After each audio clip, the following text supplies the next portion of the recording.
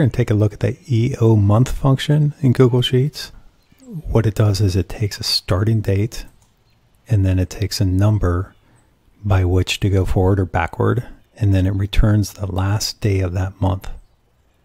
It sounds a little bit obscure. If you work with dates a fair amount in spreadsheets, you very well may have come across a need to do this and had no idea this function was there, so you ended up doing some sort of workaround that was probably more complicated and didn't work as well.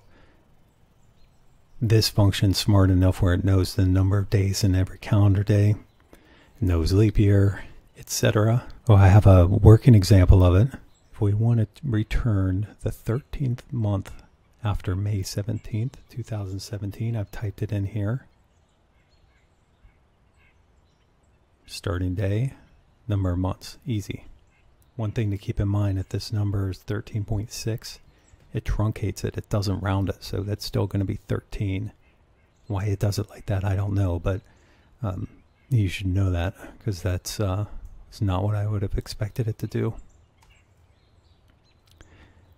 Another thing to notice when you look at this formula is that when you're putting in the dates, you have three options. You can put quotes around it. You can use the date function inside here, or you can reference a cell into which you have a date. If you reference a cell, the cell in that date doesn't have to have quotes, but if you type it right in, it does. If I take the quotes off, you're going to see what it tries to do is it just thinks I'm doing division. It thinks EOMONTH 5 divided by 17 divided by 2017, 13. So it doesn't work. Well, it thinks it worked, but it didn't give you what you wanted. And another little tip that might help you out in understanding this is that showing a date, but in spreadsheets, they're all actually just numbers. That's really 43,281.